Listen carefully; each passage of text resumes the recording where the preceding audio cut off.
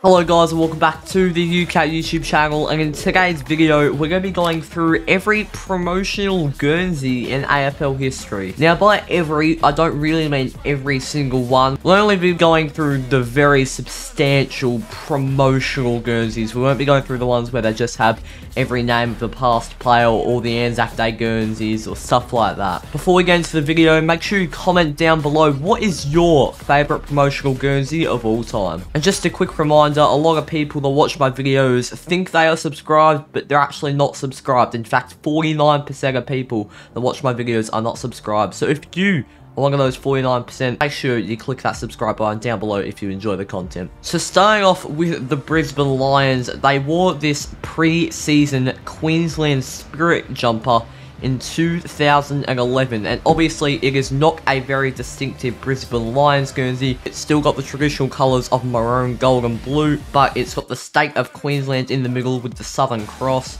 It's got the text Queensland Spirit in the top left with the Lions logo, and this was to these Guernseys were sold to benefit for the Queensland flood victims in 2011. In 2019, they wore a Hall of Fame jumper dedicated to Kevin Murray. Brisbane have done quite a few of these, but this is quite a distinctive one considering there's a big player on the front in Kevin Murray. He won the Brownlow medal, as it says on the back there, and obviously the traditional Fitzroy emblem also makes an appearance. Moving on to Carlton, they've got some of the most famous promotional Guernseys in history, starting off in 1997, where they wore a light blue Carlton Guernsey. Now, they brought this back in the early 2010s, and a lot of people, including myself, really liked this as an away/clash Guernsey.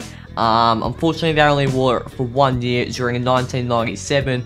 But yeah, promotional Guernseys are rare to actually be liked, but I did like this one. And then in 2009, it's the famous bright yellow Guernsey that they wore against Fremantle. It was a bright yellow Guernsey. It was for the charity Yellow Live Strong, and it is for a really good cause, but if we're talking about the jumper, it really isn't great. In 2017, they also brought in a blue out jumper as a tribute to the suburb of Carlton. This just looked really strange when they wore it on the field. It just looked like it was an all navy blue kit, and it looks really strange. Moving on to the Dockers, where we can see a promotional kit they wore in 2003, really all the way until 2010, at least once a year, every year, they had an all-purple Guernsey with a white anchor for their Purple Haze promotion that they still do to this day for the Starlight Foundation, until in 2011 they switched it up pretty much for good to just their regular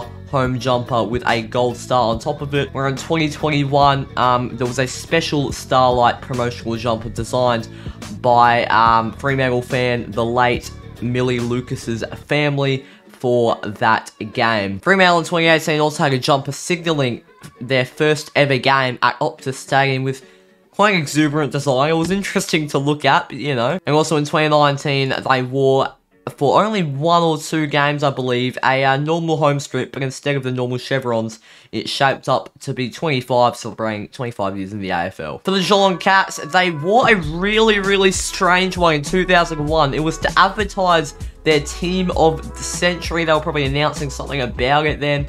It's a strange design with all blue on the front. The lines are cut off with that strange logo in the middle, but the back is all white. So I don't know how this looked on the players. It would look really strange, and it's an interesting jumper to say the least. In 2010, they also wore a, it's actually quite a nice looking jumper, except for the bottom where it has some racetrack looking things.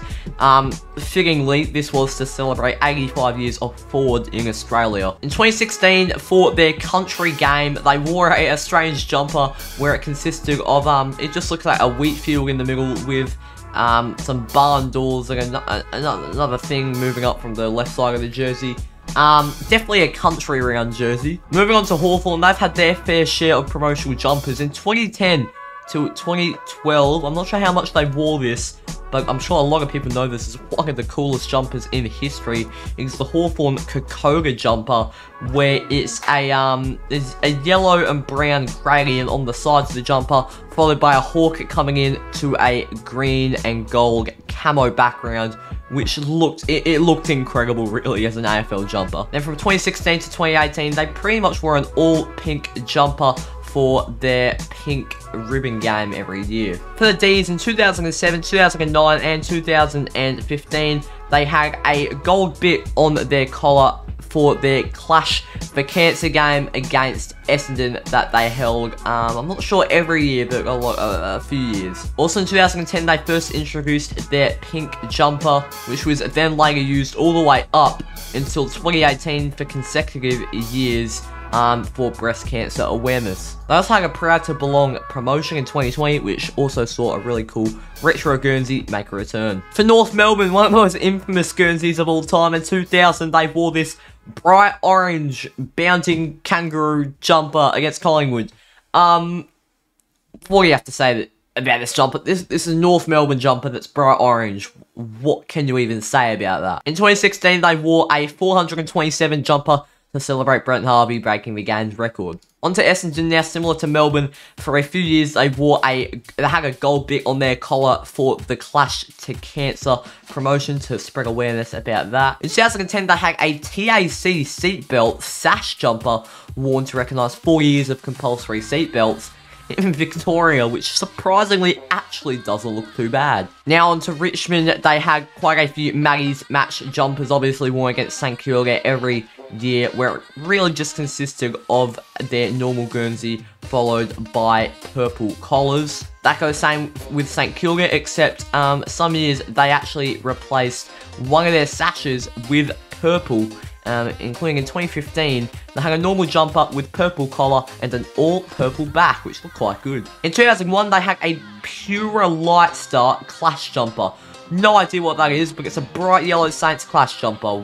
What is that? They had an absolutely horrific 2013 Heritage jumper based on the 1873 design. I don't know why you're bringing that back. And then in 2016, 2017, 2018, and 2021, they wore a Pride jumper every year against the Sydney Swans, which basically just consisted of a few rainbow parts. For the Sydney Swans, really their only promotional jumper was in 2021, where they wore a Pride jumper against the Saints. For the Eagles, really their only distinctive promotional Guernsey was in 2017, where for their last game at Subiaco Oval, they wore a horrific Subiaco Oval Guernsey. I'm not going to say the Dockers one wasn't horrific, but it looked better than this West Coast one. The Dogs next bring up some of the most famous promotional Guernseys ever, or infamous should I say. First up, the Origin Energy 2005 preseason jumper.